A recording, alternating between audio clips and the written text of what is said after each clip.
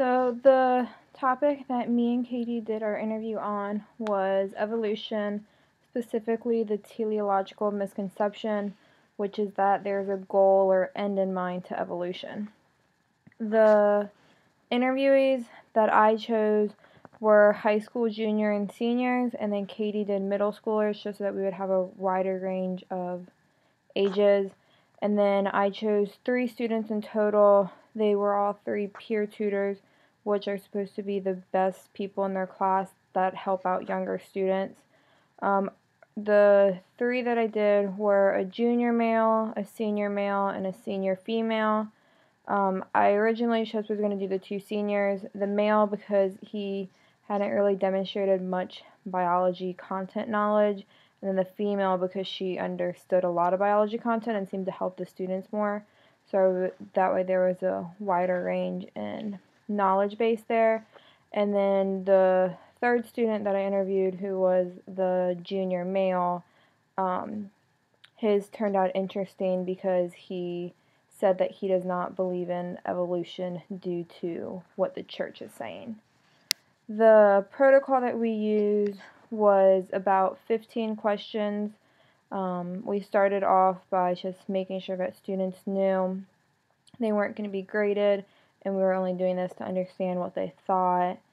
We started off with the main question that what are the main features of a giraffe, and hoping that they would answer that they have long necks. And so we moved into why do they have these long necks, and then how do they get these, and just went on and on.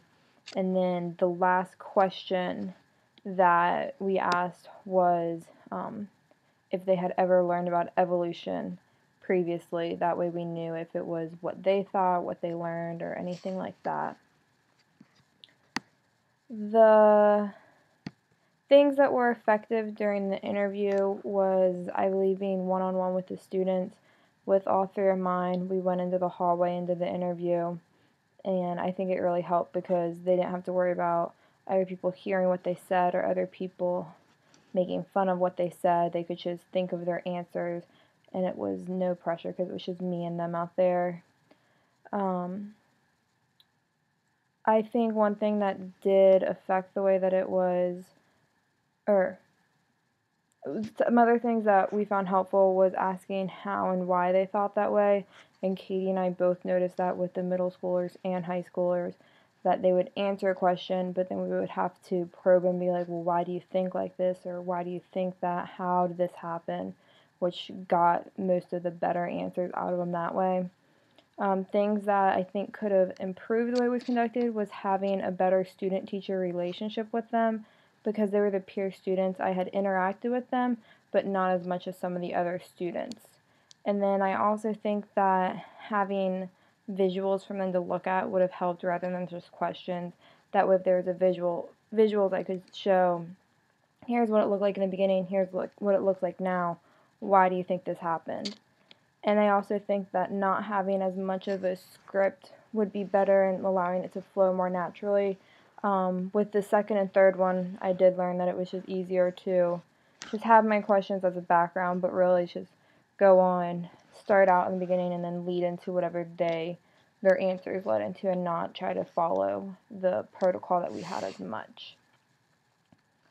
So some things that I learned from the students from doing the interview is that they don't fully grasp the concept of evolution or really understand the time process in which evolution happened. A few of them did say that, oh yeah, change happens, but this isn't evolution. And so I had to kind of ask why they thought that that was an evolution, and the main reason why they said that is because it didn't happen long enough ago. So I really learned that in students' mind, they think of evolution as it happening over a very, very long period of time, where in reality it can be just over 100 years or even less than that can be considered evolution. And then they also started to answer that they believe that things can change, but this isn't considered evolution in the same way as that they think of evolution as something major changing rather than something just smaller. Between mine and Katie's middle school kids, we did notice the difference that mine had more of a vocabulary base that they could pull off of, so they could say change over time, evolution, and some of the like natural selection and those type of vocabulary words, where the middle schoolers didn't have the vocabulary background that they were able to answer these questions. And Katie had then found out that the students had never been taught about evolution before, so it was their lack of knowledge about evolution, and also just them learning it through various ways, through like TV or websites or the church, like my one student had.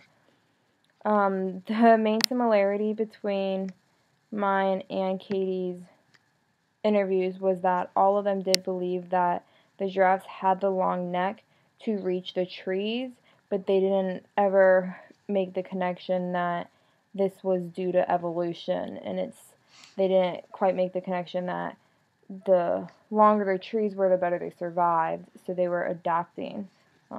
They just assumed that, oh, they just always had long necks so that they could reach the trees. Ways that we could effectively teach the students better is, I think, would be to make sure that they understand that evolution is just changing over time, where the time length doesn't matter. So it could be over 5 years or 5,000 years or 5 million years. All of it is considered evolution.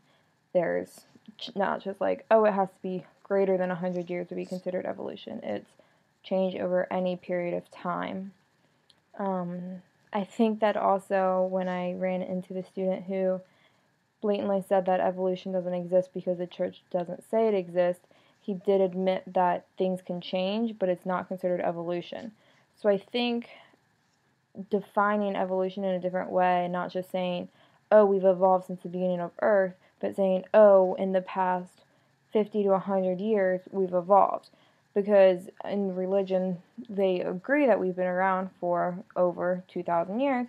So if you can just focus and say, we're going to look at the change of humans in the past 100 or 1,000 years, they can very clearly see, oh, this does happen.